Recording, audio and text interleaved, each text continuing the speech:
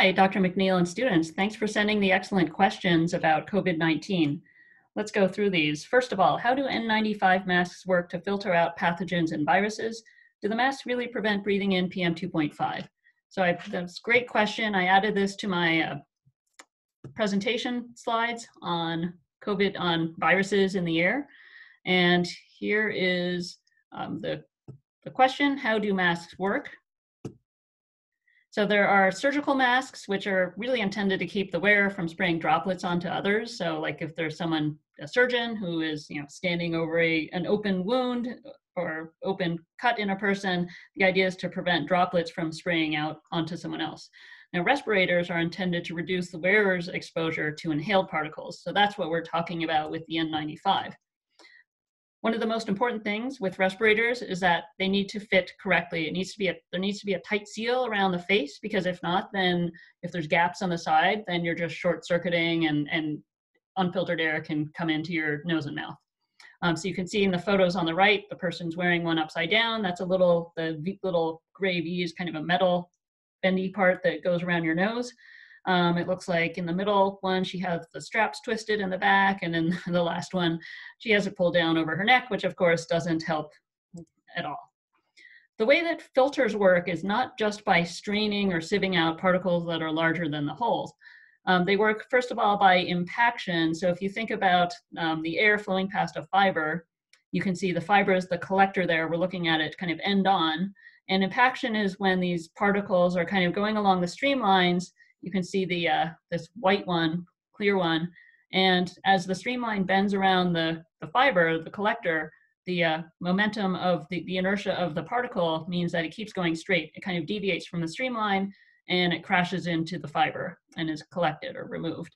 The second process is through interception. So if the streamline passes close enough, you can see this large black particle kind of intersects, bumps into the collector on the way past, and so it gets removed. And then finally, there's diffusion, where very small particles have random motion, Brownian motion, because they're being bumped into by gas molecules, and that can cause them to bump into the collector and be removed. The efficiency of each of these mechanisms is a function of particle size. And you can see that, for example, we talked first about impaction, and so that is good. So the y-axis here is collection efficiency. That's pretty good for particles that are greater than maybe 0.7 microns or so. Of course, it depends on the exact specifications of the filter that you're using. But then as you go to smaller particles, the collection efficiency drops down to 0. For interception, that's this long dash line, and that follows a similar pattern. But for diffusion, the collection efficiency is actually very high for particles that are quite a bit smaller than 0.1 microns, and then the efficiency falls off as you get towards larger particle sizes. Sedimentation refers to gravitational settling, which really only matters for pretty large particles. You can see larger than a few microns. Now, if we add these different efficiencies up, you can see the total, which has this U shape with a dip kind of somewhere between 0.1 and 0.3 microns, where no collection mechanism works well. And so an N95 is defined as a mask that blocks at least 95% of the particles that are of diameter 0.3 microns. And that doesn't mean that it's ineffective for smaller particles. Remember, those would be collected by diffusion. So the removal efficiency is even better for particles that are greater than 3 microns and particles that are less than 3 microns. And the capture efficiency depends on size and density of the particle, and it should be the same whether the particle contains a virus or not. The next question is, how long after breathing in a virus are you able to spread it by coughing and sneezing?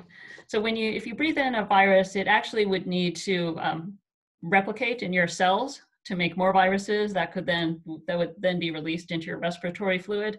And I don't know how long that takes. We know that the incubation period for COVID-19 seems to be up to 2 weeks, so I'm not sure. I know that there was a study looking at virus shedding, and they found that people without symptoms, asymptomatic patients, were shedding, and there seemed to be the most shedding right at the beginning of the disease before the symptoms became much more than a cough. Okay, the third question is, do you think in the cases of clusters like the Biogen meeting and the Korean church clusters that transmission was likely due to an airborne virus? So when you have, a lot of people easily getting sick quickly, that's an indicator that the virus is spreading through the air. I think the fact that we are getting so much transmission so fast, just in the population at large, is also another clue.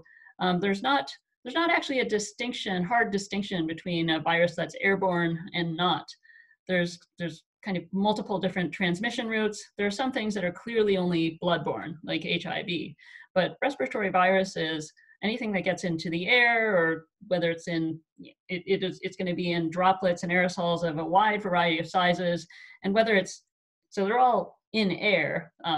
The question is whether it can spread easily by air, which depends on how much virus the infected people are shedding, how long that virus can last, can